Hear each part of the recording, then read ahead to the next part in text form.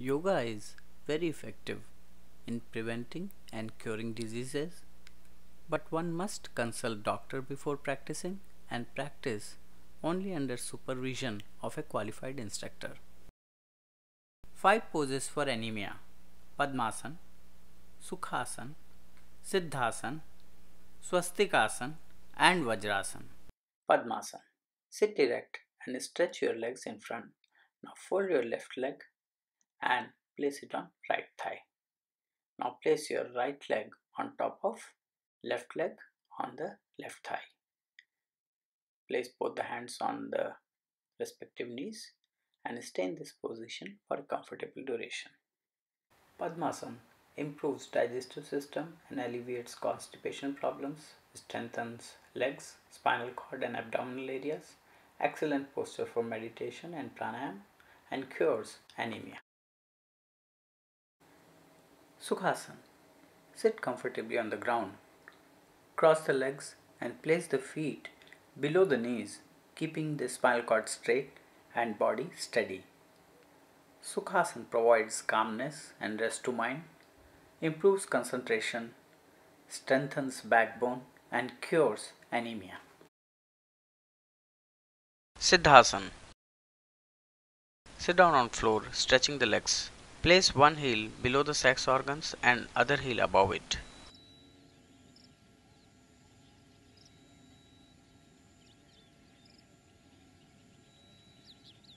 Repeat it for other side.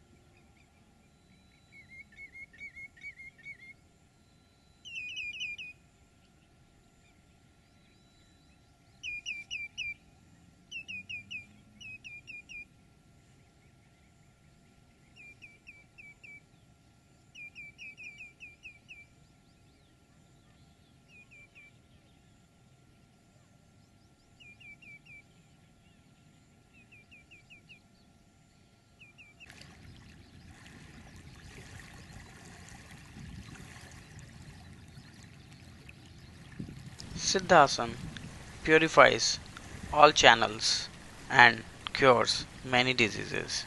Swastikasana. Sit comfortably on the ground, keeping spinal cord straight and body steady. Cross the legs and place the toes between the thighs and calf muscles of both the legs. Sit in this pose for a comfortable duration. Swastikasana removes leg pain, strengthens backbone, good pose for meditation, and cures anemia. Vajrasana. Bend your legs at knees and sit on top of your legs with toes together and heels supporting the hips. Keep both the hands on knees and sit erect for a comfortable duration.